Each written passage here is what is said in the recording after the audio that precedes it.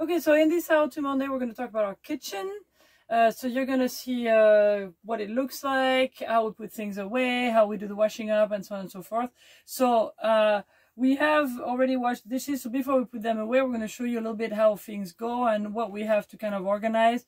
We do have a lot of space. I think we can improve a little bit. We're still not completely all 100% with what we can do and the type of thing that exists to organize these things. You know, in a smaller space, all the stuff that we have. But so far it works pretty well with us. So here we basically have like food stuff and, you know, things that we use often that I kind of need, you know, when like that need to be close to the kitchen. So it's just, you know, things like salt and pepper and all the breakfast stuff and sugar and all this kind of thing. And then the rest of the food is, you know, mostly outside, and we just get out what we need sort of more on a daily or weekly basis so that we don't have too many things here, because this is limited in weight and we don't, you know, we don't want too many things here. So what we have here, we have a drawer where we have all the cutlery. So that's good. And then we also keep a few other things in there. Under here we have all the plates and any sort of tableware. So we have really nice cups that actually fit really well for the RV. There's 4, and then we have little plates, and we have our plates that are kind of like stacked up there. Here we have wine glasses that, well, actually there's one out there, but we keep them in the box because otherwise they move and it might break. And over here we have a little organized, I don't know if you can see that. So this is actually, there's a plastic, I'm going to remove the kettle. Like here there's a little plastic area and you kind of yank the plates in there, so it goes all the way. So these really don't move, and that's very good. And we just only found one set. I would like to find a bigger one for the bigger plates, but there wasn't one in the store. So for now we're doing this. And here is where we have all our pots and pans and various things. We keep bottles, we keep our, you know, whiskey and stuff like that. So that's how we have all the stuff for the kitchen. Okay, so we're gonna show you how we work with the sort of cooking area, the burners. Here we have this, which we leave covered all the time, and we like to have it kind of you know, clean and with nothing on when we're stopped. And then in case we need to go, that way we don't really have things on the top. The only thing that we keep here usually is this, our big container of water. And when we travel, we tend to put it down there, but it's not normally full. We try to keep it as full as possible, and it's heavy, so we leave it there. But anyway, so let's go back to the burners. So we have a little glass cover. Okay. Here, these are things that are supposed to be to kind of help, like when they're spitting. We don't use it too much because they're, you know, we don't actually, it doesn't happen too much. And we have 3 burners that are all the same size, and they're actually, it's actually quite big. If I can, like, if I put my arm around it, it gives you an idea of the size. And so a few things to learn. Obviously you're going to use cylinders because usually you use pans and things like that. So one thing that I've noticed, this is one of our bigger saucepans. And if I need to put a lid on it, I've noticed that this is the burner that I should use, because if I put it there, the angle to go on the burner is not as good, and then the lid doesn't really fit. So that's one thing that I learned by, you know, using it. So I would tend to, like tonight we cooked something, we warmed it up, we put it there, and that way my lid fits. And I have a bigger lid because I have another pan that's bigger, that's actually this size that we use.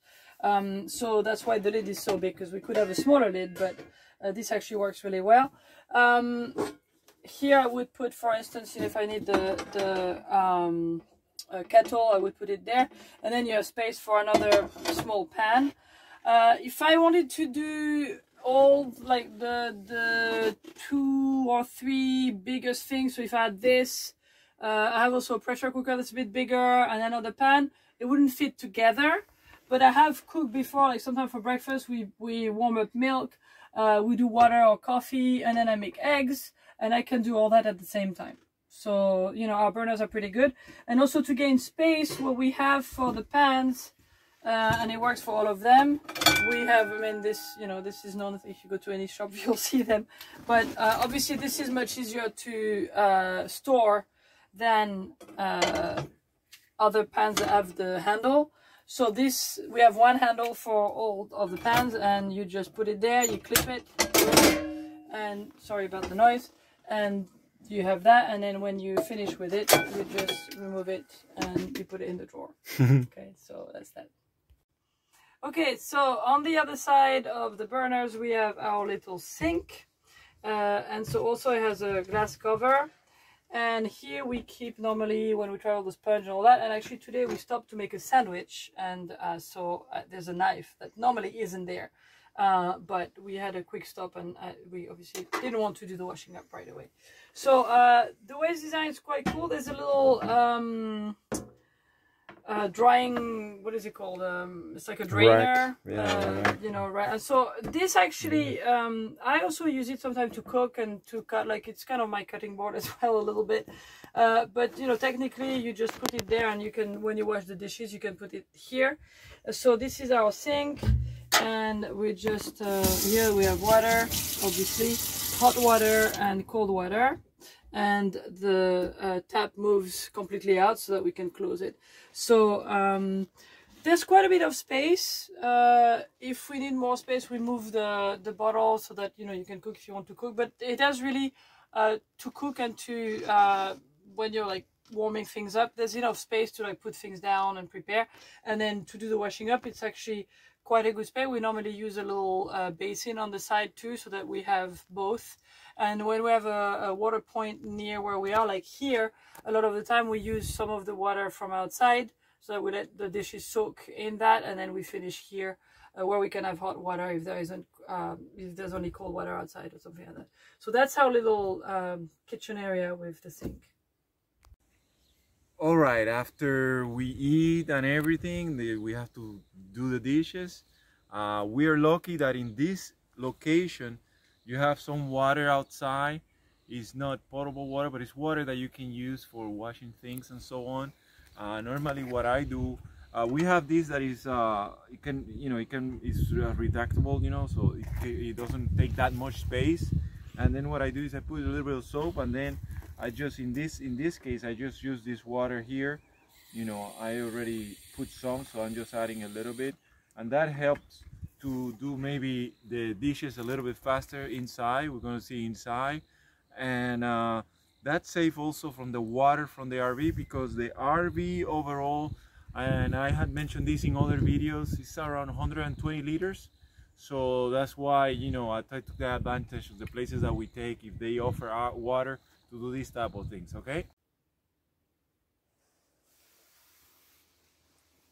All right. See, we don't have dishwasher. Basically, it's I'm the human dishwasher, and you guys saw how I put water in the bucket, or this type of bucket that are very convenient. And what I did is, just to not get you bored, you know, I did the washing already, but I put that water here with soap. I close this, you know, and then just wash them, rinse them with the water, with our water, and then put them back. And then this here I was showing before, you know, this is convenient because the water comes, is like a rack, like a drying rack, and it's already done. I put it here because they're big pieces, and anyway I'm gonna be drying them and put them away properly because of the amount of things that we can allow to be here, just to keep it clean, to keep clean. I'm sorry, to keep clean, and at least, you know, one time a day, you know, because sometimes if it's too little what we use of things, there's not really a need to wash right away because of the conservation of water, but we just plan so we can do it at least one time and it's clean, you know. So we put it in the bucket or something, and just like you saw the procedure before. And then now, you know, I can do the washing, the drying, I'm sorry, I'm putting it away. All right, so it doesn't matter what order, but we're finished, and I'm just gonna show you I wanted to show you how this, and many people maybe have this type, you know, that it's like this, and you can just put it like this, take less space. So I don't know, many of you, it's something that you can find in many places, you know. Then this, see, move this to the side. Normally this here, put it on the side here, it can be blocked, but normally I leave it for now open because we reuse it. And it's put in a position, this is put in a position so this can be closed, okay?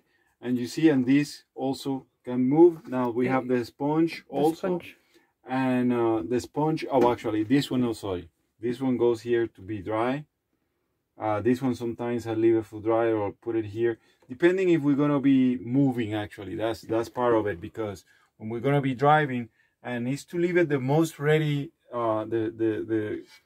leaving the RV the most ready to and clean to leave whenever we need to leave. Okay, and then this one for now we leave it down the area of the shower or something like that, but we find different places to put it. The other thing I was gonna tell you, then when we put it, then this closes like this and locks. So if you pull and it's the same here, okay, I put the dishes away and then the same here, and like that, it's not opening everywhere when we are driving. Okay, ciao.